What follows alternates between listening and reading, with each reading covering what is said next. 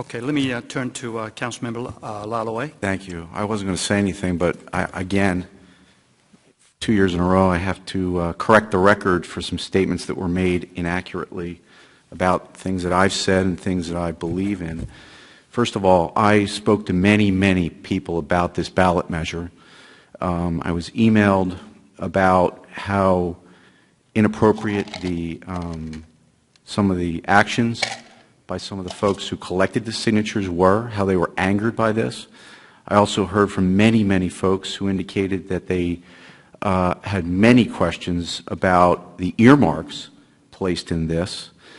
I'm a little disturbed that Mr. Agran would say that any criticism of his work is not fair. I don't believe that anyone is that arrogant to believe that they're above reproach from any kind of perfect work here. This is not something that we as elected officials should be in favor of. I tried to get an alternative ballot measure placed before the voters, an alternative to allow the experts, which are the Irvine Unified School District, to determine where the money should go. Mr. Agran indicated he did not even talk to the Irvine Unified School District about where the money should go. And so people out there should understand that the experts, the elected experts in Irvine who've kept the Irvine Unified School District as the gold standard in Irvine were not consulted where this money should be spent. That's unfortunate. And I would have liked to have seen the IUSD board brought in, the officials from IUSD consulted, and they were not. And I thought, and I still believe, that folks are entitled to an alternative ballot measure. But as far as criticizing the proposition, I think every public official should be willing to have their work criticized and not be so sensitive about having their work criticized. I did not say that the proposition was lacking in merit. Apparently that's the new talking point. I will determine whether I'll vote on it or support it independently without an alternative ballot measure, which is part of the calculus of this situation. I think it's very disrespectful of the voters of Irvine to not allow them to have an alternative ballot measure to choose from. But with no alternative ballot measure, and the reason that none was put on was because I did bring it forward and there was no support from a third council member here. That's the reason it was not brought forward. There was no support for for allowing the voters of the city of Irvine to have a choice here. This ballot measure is basically the only choice that they're going to be allowed to have. And I thought, and I still believe, they should have a choice. So I will determine whether I'll support it on the merits after reading it and looking at it and determining whether it is something that should be approved by the City Council. But I just want to correct the record to say that that we all here should be able to have our work criticized and that it's not lacking in merit, but that the voters should have a choice and an alternative, and I'm still of that belief. Thank you, Mr. Mayor. Thank you. Let me turn to Councilmember Choi. Okay, thank you. I just also want to give my rebuttal to the criticism that I am getting. I don't understand why colleague Councilman Agran chooses that word. I don't think we really criticized for the effort. We are all in the same page, that we are in the same spirit to help the schools and school students. There's no question. We've been big supporters of this effort for many, many years. We only made the suggestions if there was any alternative, since Councilman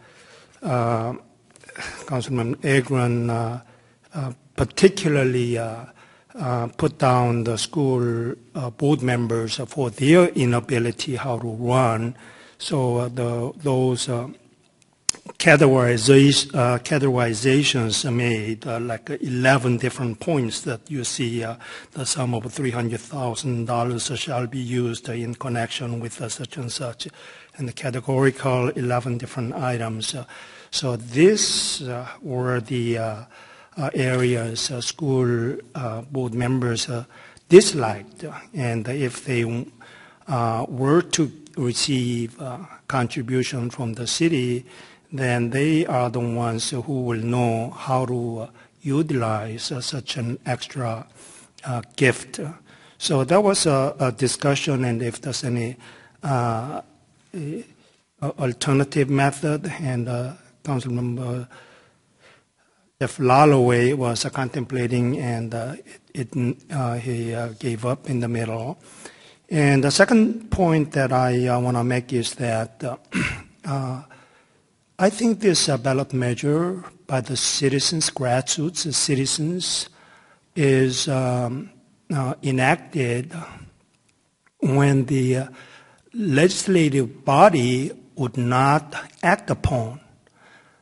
But here, my substitute motion, the option number A, is I think we are more than ready and willing to adopt the option A as is, exactly honoring 18,000 people who put their signatures onto it. So I don't know what the purpose of insisting upon, hey, I want to put this on the general election for citizens to approve or disapprove.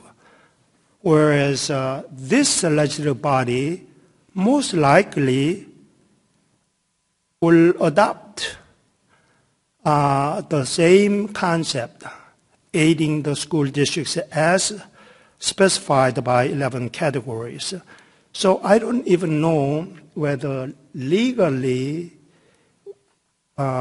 maybe our city attorney can, I'm sure he will say yes, whatever you decide.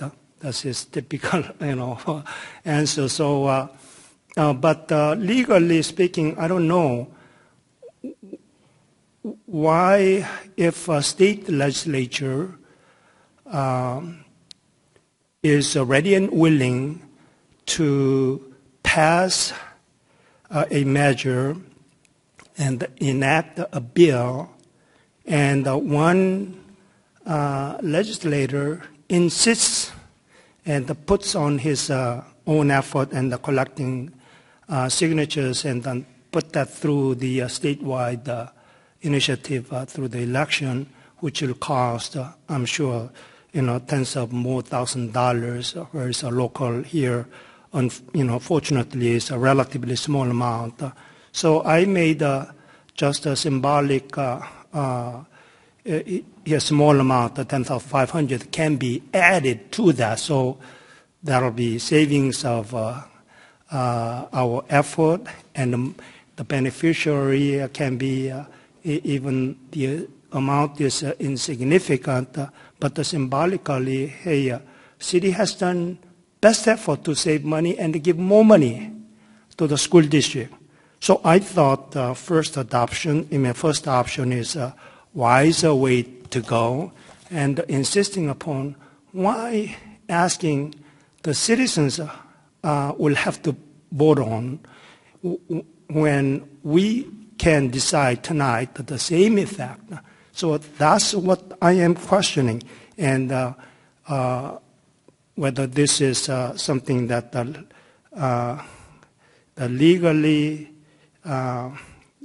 something that we have to review ourselves. Why such a stupid action we have to do it? Maybe you can, city attorney can give us some feedback on that.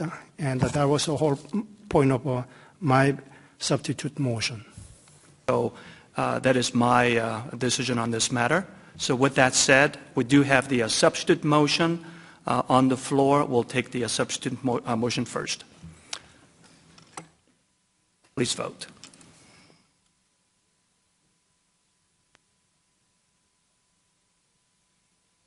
Motion fails 2-3. Council members Agran, Mayor Pro Tem Krom, and Mayor Kang voted no.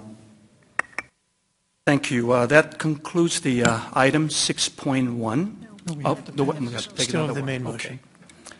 That's right. We have two motion. So we go back to the original motion that was made by Councilmember Agran. Is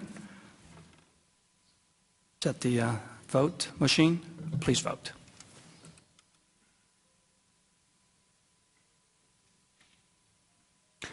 Motion carries 5-0. Thank you. That concludes the item.